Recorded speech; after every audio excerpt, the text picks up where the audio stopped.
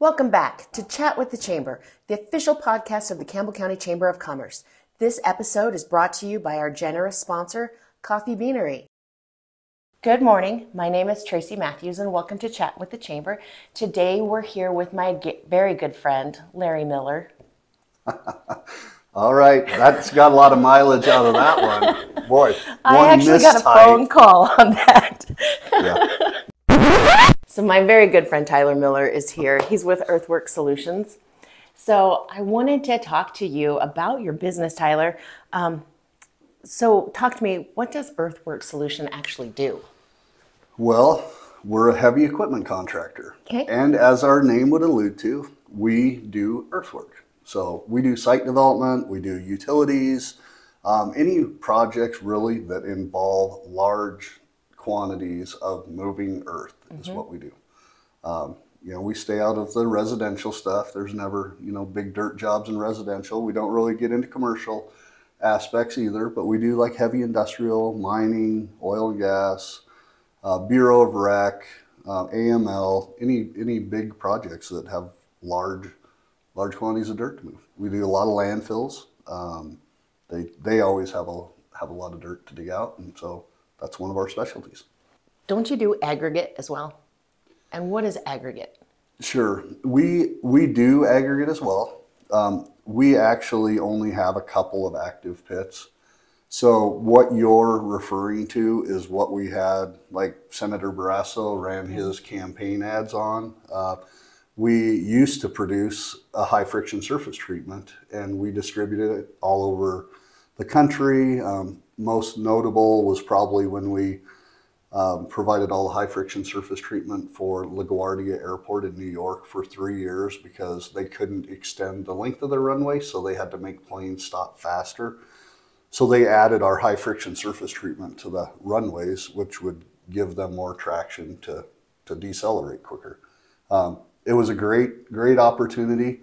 Unfortunately, we just could not overcome the China product coming in. And as much as I thought, under the Trump eras that would come to a kibosh, we persevered, we fought it. But what ultimately I ended up spending about 70% of my time doing about 10% of our revenue. And so it was just a business decision that, I was trying to fit a square peg into a round hole, and I was trying, and I tried for 10 years, and I traveled all over the country. I met with probably 40 Department of Transportation labs and materials departments, and got to see the whole country. So, that was a good takeaway, but ultimately it was a better business decision just to divest from that, and unless something changed in the market, probably not going back into that. So how many places does Earthworks Solution work? Well, we actually currently are working all in Wyoming. Nice. Mostly not in Gillette, surprisingly. That's just where our headquarters are. We are currently working in Bill, Wheatland, DuBois, 2 big projects in Kemmerer, and then quite a bit of work going on down in the Douglas area with oil and gas development. So that's where we're currently working. Last year we had a great project out in Upper Washington, the farthest point you could get in Northeast United States. So there was actually a sign that let you know that you're at that point. So, which was pretty cool, working on an Indian reservation for the FAA, getting a road repaired so they could get to their tower that controls all the communication across the Pacific Ocean for FAA. So that was a fun project that we did last year. Sometimes our work will take us down to Texas. So we surround ourselves with a lot of good clients, and we take really good care of them, keep them happy, and in return they invite us to do very cool projects wherever in other areas that they work. Love it. So what is the project that you're working on in Kemmerer? In Kemmerer, there's a new nuclear facility. It'll be the first nuclear facility coming in, actually of its kind, but first nuclear facility coming into Wyoming.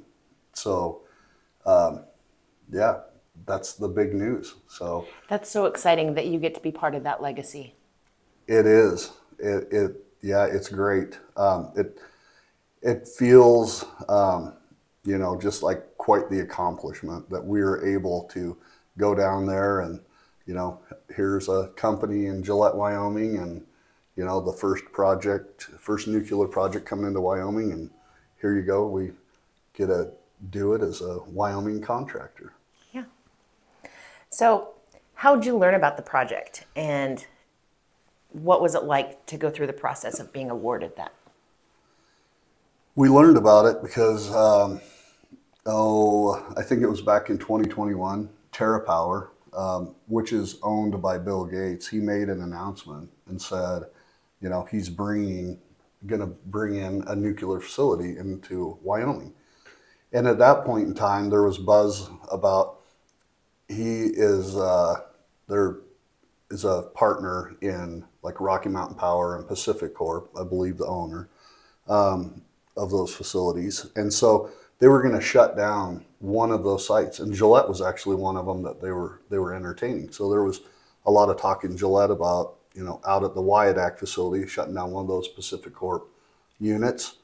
There was another one down, I believe, in Glen Rock, and then there was the one in Kemmerer. And so that was out, the verdict was out on which one they were going to shut down because it will affect, the local economies. And anyway, it was determined that that was going to be the Kemmerer facility. So anyway, we had that on our radar since all that hoopla was going on. So we knew something was going to happen. And so our business development manager, Shay Lundball, also the city mayor. So he's really perseverant, great communicator, and really just stuck to it. So one thing about old Shay, he doesn't let it rest until he gets the answer he's after. So it worked out really well. He, just continuously pursued those guys. And, a lot of times we had to have those talks like, we got to keep going. Like, we don't have the job right now. So really, what do we have to lose? Like, let's, sometimes, we need to make people uncomfortable, like until we get the answer. I mean, if the answer is no, the answer is no. They're not going to choose us either way. This one, we didn't have that answer. So we were just very persistent. Actually, it took getting the governor's office involved with this to get to a seat at the table. So we wouldn't, hindsight, we would not have had that if it wouldn't have been for that perseverance and the help of the governor's office getting involved, saying, this is a Wyoming project. We want to have Wyoming people working on this project. So that's how we ended up getting it. Just a lot of work and a lot of perseverance, and then reach out and get some aid from some of the higher authorities that have a little influence also. I love that. Yeah. Visit Coffee Beanery today and enjoy cozy atmosphere and friendly service. Located right here in Campbell County, it's the community's favorite spot for quality coffee and tasty meals. What is the positive impact of this project being performed by Wyoming contractors? So all of our employees are Wyoming workers. So instead of having a larger company, because this is a huge project. Bill Gates put $1 billion into it. That's matched by the Department of Energy. So it's $2+ billion anyway. I don't know what the ultimate price tag is going to be on that project, but that's a lot of revenue, and having a lot of that work being performed by Wyoming contractors means that money, all that revenue, the payroll, the taxes, the people that live and purchase all their merchandise in Wyoming, I mean, all that stays here. Because some of these large projects, that one, there were some large contractors that were going after that project to get it. And actually that's why, looking back on the fact that we're doing, we're doing all the site development, utilities, and that scope of work continues to grow. So And hopefully it continues to grow until the project is done in like 7 years. I think it's supposed to be done and supposed to be producing electricity in 2030. And so, I mean, that's a long time for, Wyoming people to be there, keeping that money in Wyoming. There's companies that come from all over the country, large companies that would come and, they do much more work, much more notable jobs than we do. So they've got a resume that won't quit. And so it's easy for a company to choose them over us. So it's nice just to have it here. So we keep those dollars in Wyoming and keep people working here and living here. I love that for you because the plan is to add multiple. Yeah. And so you're going to be at the top of the list now. Right. For all that work. Once you get in and understand the process, so TerraPower is the owner. TerraPower is the top of the food chain right there with that particular project. We reached out to the president of. We weren't able to get through enough of the gates to talk to Bill Gates. Enough of the. There was enough roadblocks in front. We couldn't talk to Bill about wanting to do the project, but we did talk to Chris Levesque, that's the president of TerraPower, and let him know. And we've met Chris and voiced the fact that we want to do that project for him. So they're the owners, but they hired Bechtel is the largest contractor in the world. They hired Bechtel to be the general contractor. So they're overseeing all of the construction for that project. And so we are actually a subcontractor to Bechtel for doing all of the site work. So there's a lot of specialties along with this project, specialty concrete, specialty pumps, specialty, everything that goes into nuclear special. Mm-hmm. So that's not stuff that we do. So they have other entities, but hopefully these other Wyoming companies see that, hey, there's Earthwork Solutions. We see them out there. We see their signs. We see them, in the news that they're working out there. We can do that too, So, yeah. That's awesome. What is so unique about this particular project? So most nuclear projects, power plants, and that's why you have a nuclear project. You have a nuclear power plant to generate electricity. The other ones that are in the United States, that are throughout the United States, there's a number of them, of nuclear plants, around the world and in the United States. And the unique thing about this is this will be the first one that's in the United States that is not dependent on water cooling. So this is being cooled by molten sodium, so molten salt. So I don't know what the melting point of salt is. I haven't got it that hot. But you have to get it into a molten state, and then it is going to be cooling down that reaction that's happening. That doesn't make sense in my head. It does. Molten equals cool. Molten equals cooling. Yeah. That molten over here is going to be cooler than this over here. That will take heat and dissipate it in here to cool it down enough to keep the process going. They still are going to use some water, but it's just going to be in their process. It's not necessary. It may be like a secondary cooling or these sodium. So that's why it's called natrium.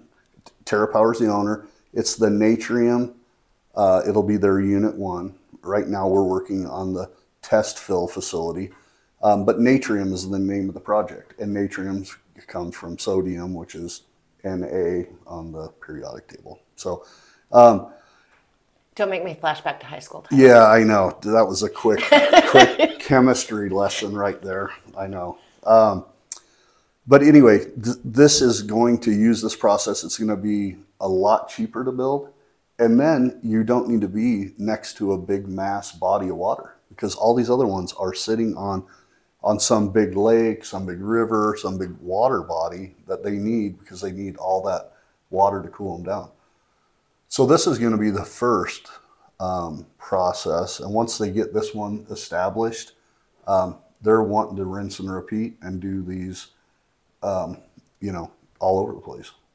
which is amazing since we don't have a lot of water in Wyoming. Right. So this is just a different process that doesn't require that much.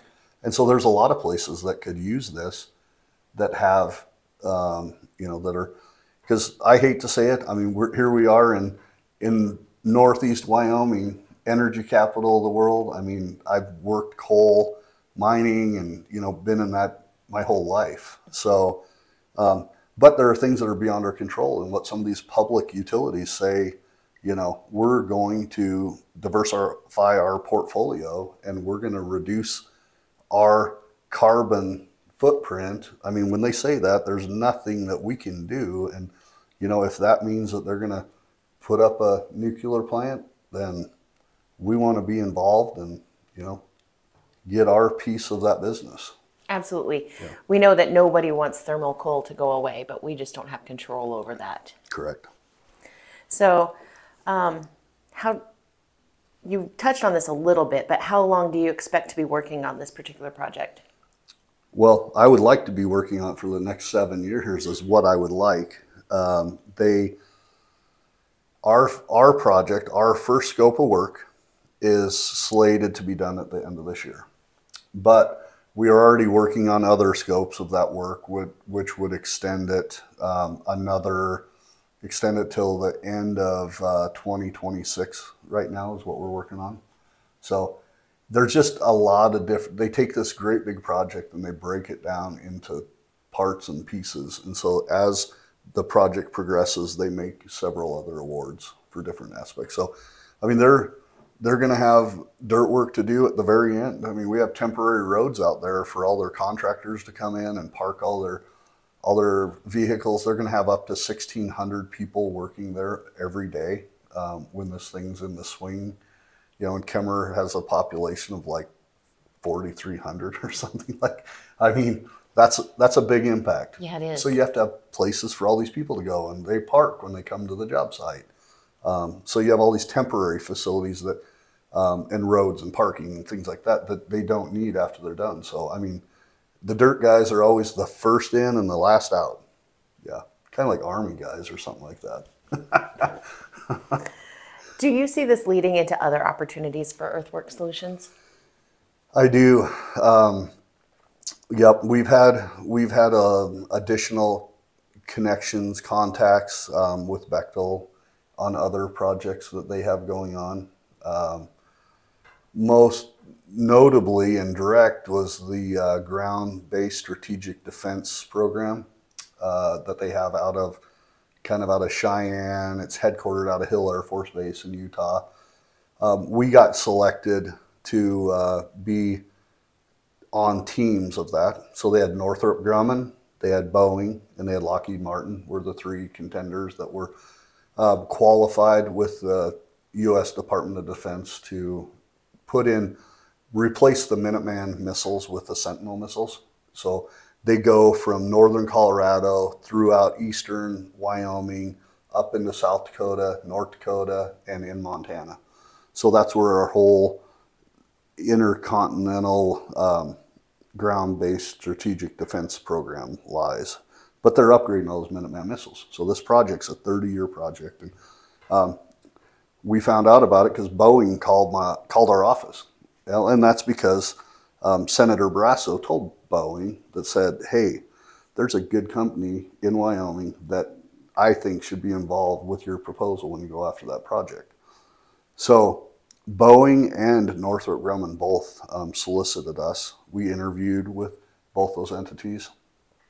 They put us on their design, on their proposal for doing that when they presented that to the federal government.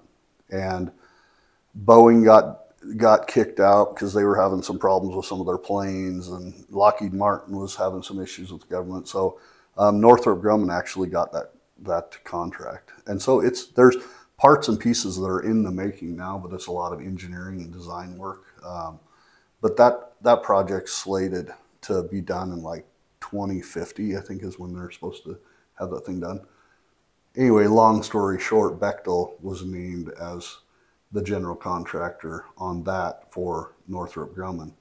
So we've had conversations with Bechtel on other projects to work on. So that's a pretty cool project too. Yeah, So, you're going to go see more of the world, aren't yeah, you? go see other stuff. But Bechtel, I mean, being the largest contractor in the world, I mean, they have projects all over the place. So I think that that's opening the doors, especially when they see that we're qualified and we can perform well. We are a non-union shop, and so I think a lot of times that separates, the speed and dexterity at which processes can happen. Our workers are super excited to be working on a high-profile job, so they really are just getting it every day and making us look good. I love this for you. How many people do you employ? We're actually 70, so we're really not that big. We do have some, like for our trucking on this project, we have to bring in a lot of materials, so we'll subcontract out some of that work. We have a fencing contractor starting down there Monday. Just some of the specialized stuff we'll subcontract, also out to guys that just that's in their wheelhouse, and that we can share that with other Wyoming contractors. So, yeah. Awesome. Yep. Anything else that you would like the chamber membership to know about Earthworks Solution? Just remember we're here in Campbell County. This is where we started, and it.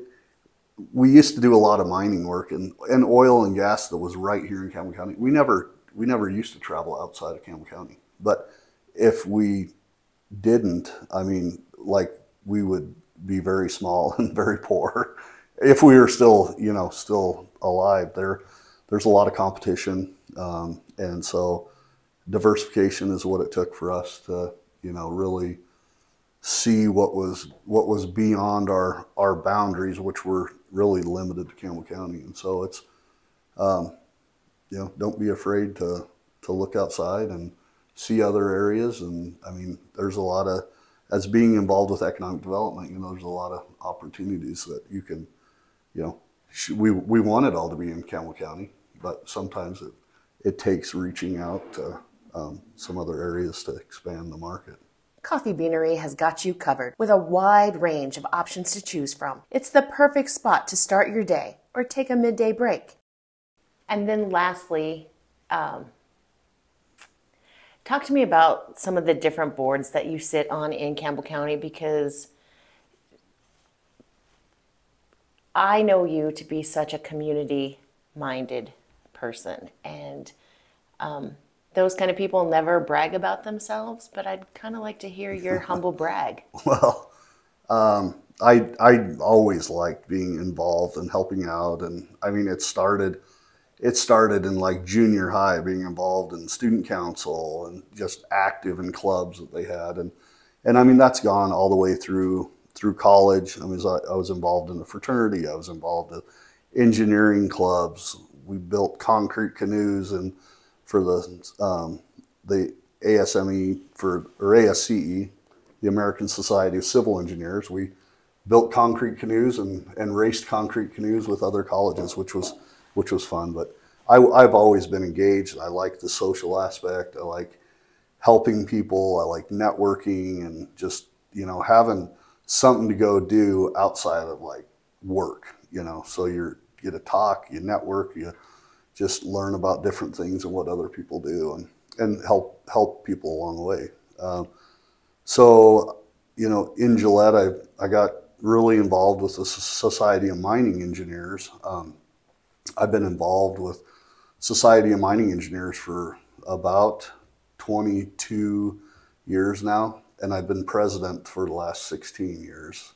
So because I haven't had, well, what happened was once I got into it as the president, I got in right when there was a hiccup in 2008 that really significantly impacted and shook up our coal markets. And so people started bailing, especially management people that were in that group. And so our board just they took different jobs, other places, and so they just weren't no longer in our community. And it was just hard to get people involved in that. So we do a golf tournament. All that money raised for the golf tournament every year goes to scholarships to like 8 to 12 kids every year. And so do the golf tournament and go do that. So that's my SME hat that I participate. Then I got involved with economic development.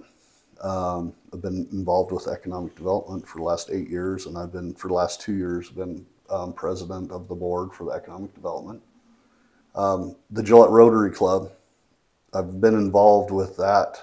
I've been president twice and through the board twice with the Rotary Club, and that one gives back so much to our community. I mean, that one's near and dear to me. We do great things globally.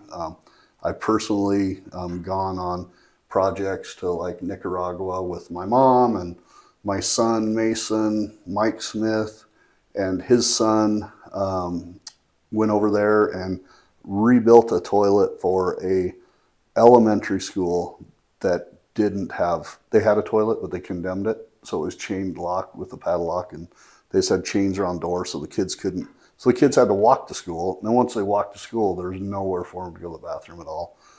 So we went down and put a new septic, started out, put a new septic system into it, built all the foundation and that's where we had to stop because we had limited number of days. There was going to be another crew that came in after us of volunteers to put a structure on top of the concrete pad that we did, and we did all the plumbing and the dirty work to it. But anyway, so it's established a restroom for the school, which was just, I mean, it's my son, which we travel all over the place and done a number of things. He's like, Dad, that was my favorite vacation I've ever been on. So, which was very, very good to hear as a parent. So, and then we do Rotary. The Gillette Rotary Club does so many good things for our community. I mean, down at the fishing lake, we have Rotary Point where we put up the shelter. We put up the bridge that crosses from one side of the other to the other of the lake. That was one of the first projects they did down there. Then the shelter, then the toilets down there, and then the playground. And the playground was in need of, it was in disrepair. And 4 years ago now, we went to the city and said, hey, we want to spruce this up. We want to add another, nice piece to this playground. Take something out and put another nice piece in there. And they said, oh, actually, that's on our list of playgrounds that we're getting rid of. And we're like, that's Rotary Point. Like, that's our area. Don't mess with our area, So anyway, reported that back to the club and said, hey, if you guys know anybody, let's start, turning up the temperature on this thing, because they're talking about getting rid of the playground at Rotary Point. So anyway, the city came up with some funding, and they said, we'll buy the equipment to make this whole playground, ADA accessible equipment, new stuff, the same brand of stuff that the city has throughout their other parks. But they said, you guys have to put it all together. And so we just within our club, we went in, Earthwork Solutions volunteered the equipment time to tear out all the old stuff. Land Surveying Incorporated, they surveyed in all the foundations for, where every pole in the whole playground goes. We augured the holes out.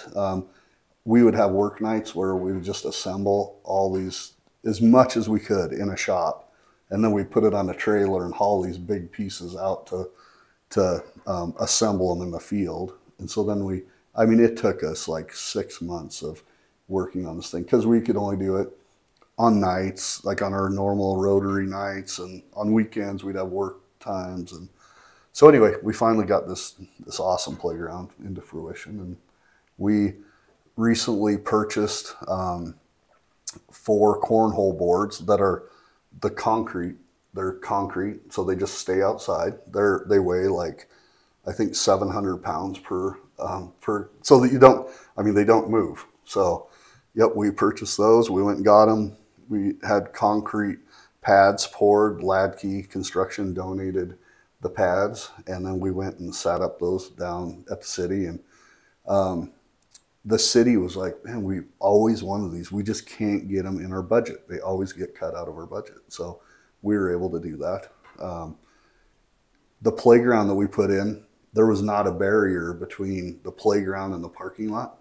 And so one of our members was like, boy, a car, you hear about cars running into buildings. I mean, imagine a playground full of kids, you know? So anyway, we're like, oh, let's make that another project. So we went and got a bunch of concrete barriers. And so we built that was another work night. We just put a bunch of concrete barriers in so that cars couldn't run into the parking lot. So anyway, that's what Rotary does great things. And that's just, you know, Lasting Legacies and a whole nother area or Lasting Legacy Park down there. We've done, the Rotary Club's done a number of amazing, I mean, they developed all that area down there. Most of the stuff down there is done by Gillette Rotary Club through the years of, you know, all the old guys, you know, that was where they were doing their work. So great organization. So give back a lot to the community through the Rotary Club. And then I got on the Yes House Foundation board. Got on that one because I knew Jessica Cedars through economic development, and I had just had the first time I was president, and I was actually, it was my last meeting of being past president. I'm leaving my board meeting, and I'm like, I'm done. You know, I don't have any more meetings. I left there, and Jessica Cedar calls me. Tyler, I really want you on our board for the Yes House Foundation. And I'm like, well, I guess I just got off another one, so I don't have to do that one. So I guess I'll just swap it. So I was making it work anyway. So anyway, that's been a, you know, Yes House Foundation. We have our Dancing with the Gillette Stars. That's our biggest fundraiser. We just support the Yes House, being the foundation, being the funding arm of the Yes House, which is a diamond in the rough for Campbell County. I mean, we're one of only 3 facilities that can manage the problems that the youth have in the community. And we were instrumental with adding the Brook Street Inn as a component of the Yes House to help those kids that graduate from the Yes House. They age out of the Yes House, but they don't really age out of problems. And so they just need a little bit more help. And so we were able to do that and extend that service that we can provide to the kids that need it. And so that's another amazing group. And I mean, I'm just fortunate. I like that.